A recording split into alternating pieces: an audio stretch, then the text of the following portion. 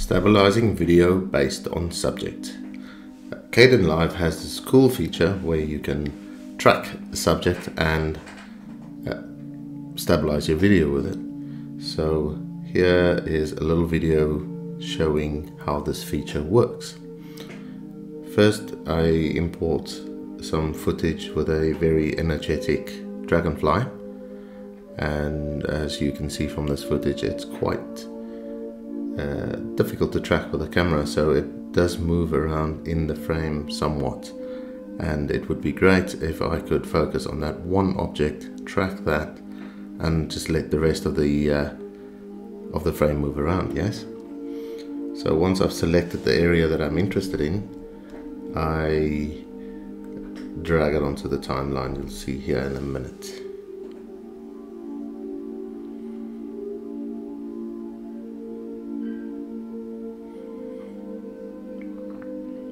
So the first step to do this tracking stabilization is to find the motion tracking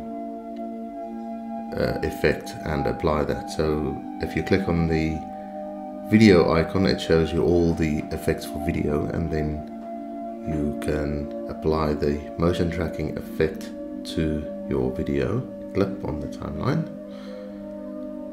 and you need to adjust the square so it covers the object that you want to track.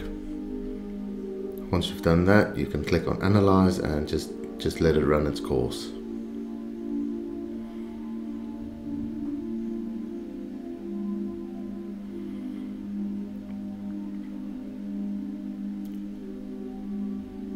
Now that it's fully analyzed the video, if you play through it frame by frame, you'll see the square is actually following the object.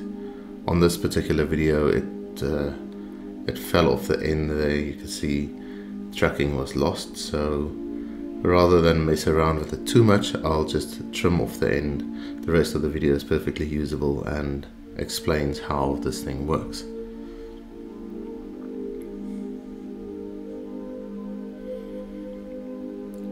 Yeah, so once you're happy that the square is actually tracking, you can just copy the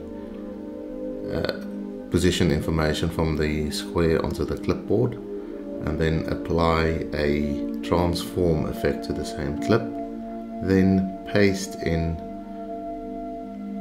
the information, select inverse position, center, and then center of the square. So once you've applied this, you'll see it actually moves around the footage based on the tracking of the square. So now the square will stay center and the actual footage is moving. Now of course you may not want the black edges on there, and the easiest way to get rid of those is just to zoom. So I'll just apply another effect on top of this just to zoom in a little bit.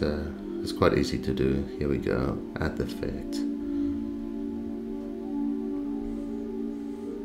and then just plainly zoom in a touch.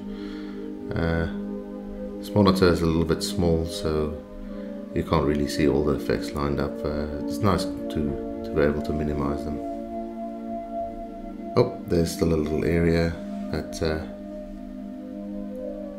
not zoomed in enough. Let's just check the whole video, make sure that we don't have any unwanted black bits. Yeah, we'll add some here.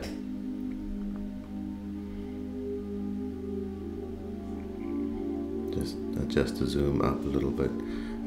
With keyframes, you can actually adjust the zoom, give yourself a little bit more of a dynamic zoom. It's outside of the scope of this demonstration, but there you go. You can see we are tracking the dragonfly quite nicely. Now to stop the red square from showing up, just set its width to 0 pixels, and then we should be good enough for a render.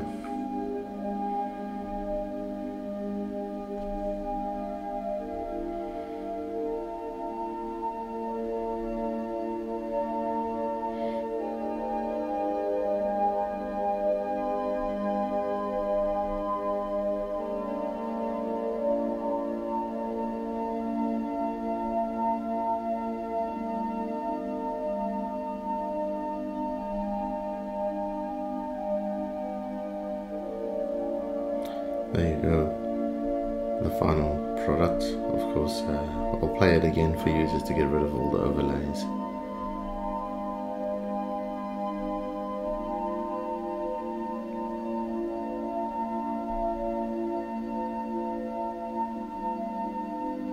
Thanks so much for watching, and comment below if you like.